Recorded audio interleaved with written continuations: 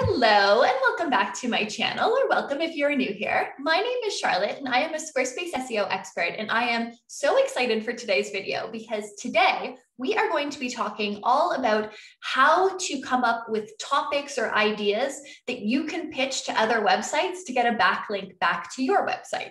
I know that title is very confusing, but basically what we're doing here is if you want a backlink on another website, you often are going to need to pitch that website and say, hey, I have an idea for something that would be mutually beneficial. Here's a cool topic or subject or angle or whatever that you can do on your website that links back to mine. And then usually the thing is, once you pitch someone, remember that they're always looking for content ideas for their own website. So they're much more likely to be like, oh, well, here's an action plan. I can just follow it and use that on my own website. And they're way more likely to do it. Whereas if you just send someone an email being like, hi, I would like to get a backlink. Here's my website. Like, obviously they're not going to do that. You need to make it as easy as possible for the other website to do it. So if you haven't already, I really recommend that you watch this video that I'm linking to up above. And that video is all about how you can identify other websites to pitch a backlink to, okay? So figuring out other websites in your niche, whatever it happens to be. And now in this video, we're gonna be talking about, okay, once you've got the list of websites to pitch, now what do you pitch them, okay? So this is what we are going to be covering today. So one of the things that I wanted to mention before we do get started is I also have a Squarespace SEO checklist, and I'm gonna link to that down below because if you are interested in Squarespace SEO, which you probably are if you're here watching this video, then you're gonna wanna grab a copy of this checklist. It's a free download. It will literally walk you through A, B, C, D, E, F, G, all of the things you need to do step by step in order to make sure that you haven't forgotten anything on the Squarespace SEO front. So again, the Squarespace SEO checklist, I'll leave a link to it down below, and you can take a look at it. It's been downloaded by thousands and thousands of people, so you're an excellent company. But now let's get into this video topic. So again, we're talking about different pitch ideas you can give to other websites so that you can get a backlink to it, okay?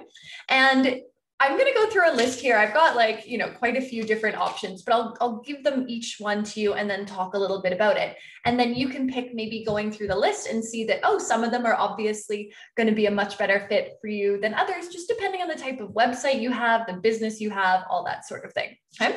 So let's get started with probably the most common one that you might hear recommended, and that is to pitch some sort of guest blog post to another website. And I actually have a video up here that talks about the value of guest blog posting for Squarespace SEO. So if you're interested in that, take a look at the video that I've linked to up here. But basically, this is a fantastic way to do any sort of guest blog post on somebody else's website, okay? So you can do whatever you want to do. You can take charge of the whole thing, be like, hey, I'm doing the entire topic, teaching a lesson, giving step-by-steps, sharing my story, whatever it happens to be. But often a guest blog post is kind of where you start and you're taking the big brunt of it. And they're just usually doing an intro being like, hey guys, today's post is going to be done by Charlotte from blah, blah, blah, right?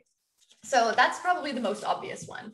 Then the second one that I wanted to talk to you about is you would pitch maybe a Q&A. Okay, so you've identified maybe another website, another person in a similar related niche, whatever it happens to be, and you pitch, hey, why don't we do a Q&A together? It could be like maybe you ask them questions that they then answer, or on the flip side, you say, here's a list, why don't you ask me these questions and I answer them?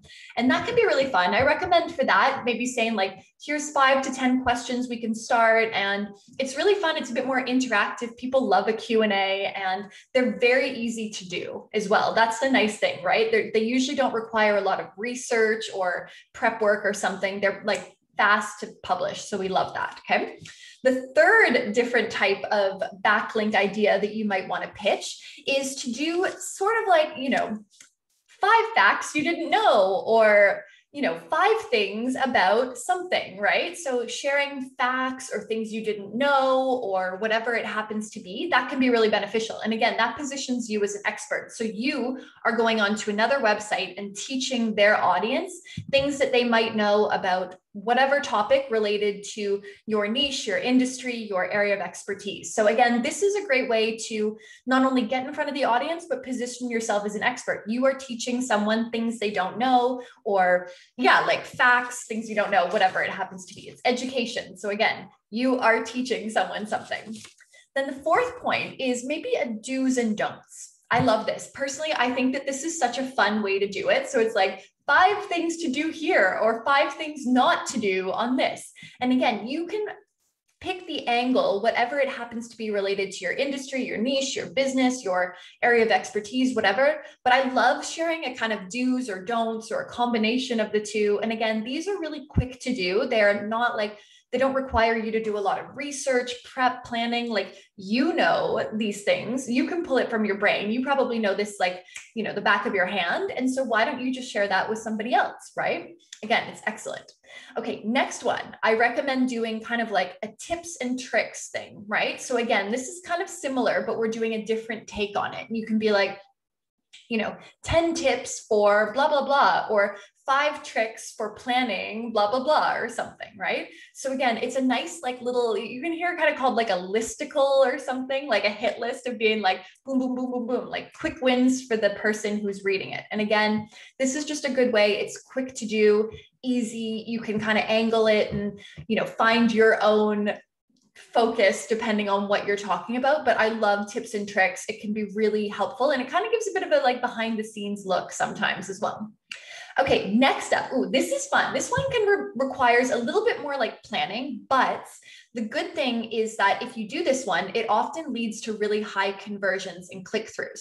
And this is to do some kind of like case study, okay? So perhaps you have like, you know, you're doing it with someone who maybe like bought one of your products or booked your services or attended an event or something like that. And now you do a case study and be like, hey, why don't we talk about what happened when you worked with me in some way, or like bought my product or whatever. Let's go through like a case study. How did you grow? What kind of results did you get? All of that sort of thing. And again, people love this because we're all inherently nosy. Surprise, surprise. And so a case study and being like, oh, what did they do? What did the process look like? How did it work out? Case studies can work really well. And again, they convert well. So people are more likely to click through over to your website, take a look at your services, products, offerings, whatever. So they're really good. Okay, another one kind of along the lines. So we talked about a case study, but the next thing that you could recommend for a backlink would be maybe like a before and after. And again, the before and after could be them, all about them, the other person whose website you're talking about, especially if they've, you know, used your service, bought a product, like attended one of your events, whatever. But it could also be you sharing your own before and after. So your story, that can work really well too. So you can take it, you know, one of the 2 different ways. But again, it shows kind of like the journey, the progress, the results you got, all of that sort of thing. Okay, next one. Again, another one that converts really well is some sort of like testimonial. So someone sharing their own experience with, again, if they bought your product, if they like attended your event, used your service, any sort of, if they learned from you, from all of the content that you had, if they like use one of your like top blog posts to, you know, try something in their own way, whatever. But like a testimonial can be really powerful. And, you know, you can make a bit more of like a story behind it. It doesn't have to just be literally like 2 or 3 lines of testimonial, but like make it a bit more of an event on their website. That's a good thing. Okay, next point is some sort of collab in a way, you know, like you could be, there's tons of different ways this could look. It could be like a combo of, you know, people combining some of their like designs, some of your services are getting melded together. It could be like product collab, any type of thing. But, you know, a collab, it can take a bit more planning and stuff. And usually like it's not like a quick term thing, but it can be a fantastic way to, you know, collaborate with somebody, again, in your niche, in a related niche or industry, someone, a vendor that maybe you work with, something like that. But a collab can be great. Okay, next point 2 is you sharing expert advice. So again, you have a website, you have a business, you are an expert in whatever little field or big field it happens to be. So again, come in and be like, you know, today we are lucky enough to have Charlotte, the Squarespace SEO expert, coming on here and sharing whatever. So again, you come in, you can either do it very like sharing your advice just kind of like from the heart, whatever. It can be a bit more structured, whatever it happens to be. But again, expert advice is fantastic. And again, the way it positions you in that like backlink is really good too. Okay, next one. I love a comparison. So again, here you come in and you do like a this versus that, an A versus B. And a comparison is great because again, you're comparing and you're offering some of your own commentary. You're looking at it from like a practical point of view, all of that sort of thing. So I think that a comparison can be a great one as well. And again, you can kind of cater it, your own website, business, brand, whatever, better than anyone, but pick something that you can do and find a comparison angle. And those ones can be really fun to pull together and like they also convert well.